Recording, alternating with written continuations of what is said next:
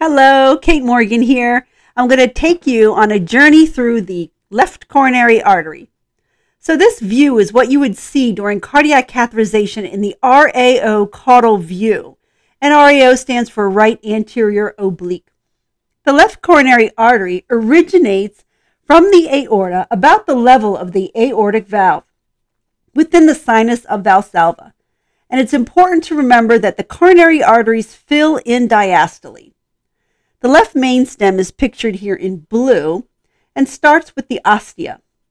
Let's travel down the left anterior descending. It's anatomically broken into proximal, mid, and distal segments using the diagonals as landmarks.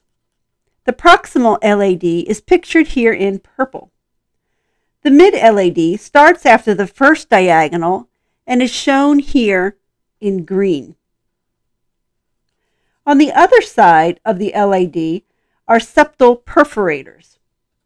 Now let's progress down to the pink area, which is the distal LAD, and this starts after the second diagonal. Not pictured here is a variant coronary artery present in about 20% of the population called a ramus intermedius artery. This is an additional artery that comes off of the left main, forming a trifurcation or a third branch off of the left main. Now in the next video, I will show you the circumflex coronary artery, which comes off the left main coronary artery. See you in the next video.